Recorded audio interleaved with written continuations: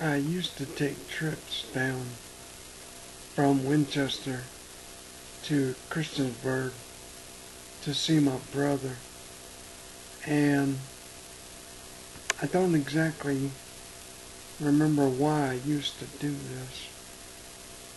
He wanted to show me stuff about his computer. But anyway, on that trip, on the highway 81, there were 3 separate rest stops.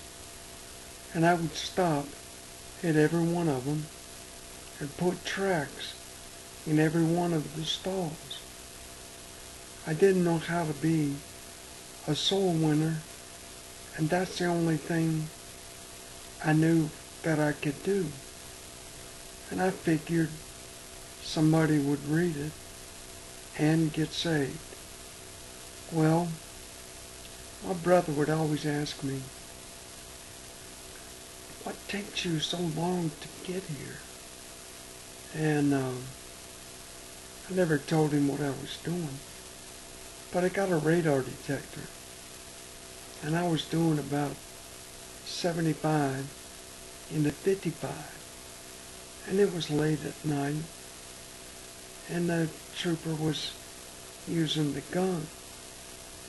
So he fired on me, and then my radar detector went off. Naturally, I just hit the brakes. So he shot it again. I hit the brakes again, and he pulled me over. Of course, nobody around for miles. Wrote me a ticket. When I went to court, I don't know why I changed my voice, but I did. I talked like a country hick. I said I was driving Daddy's car, and I didn't know it, but Daddy had his car fixed.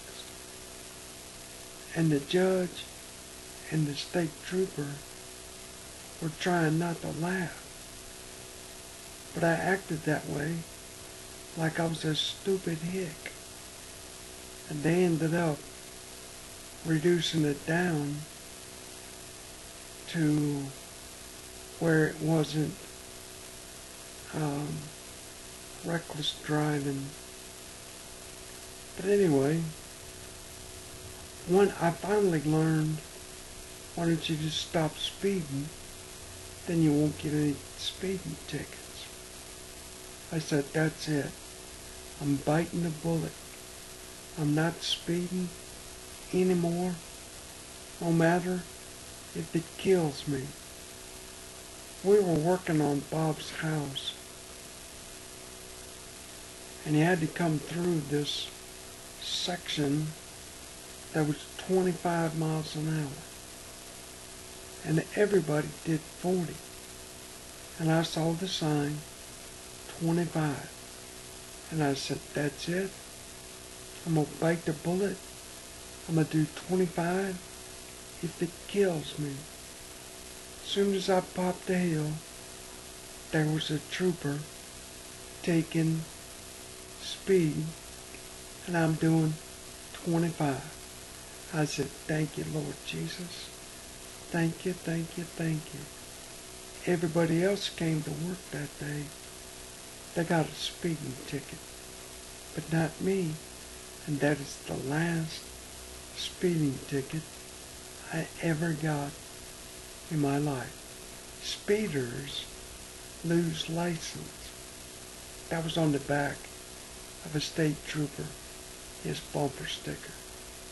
Guess what? It's true.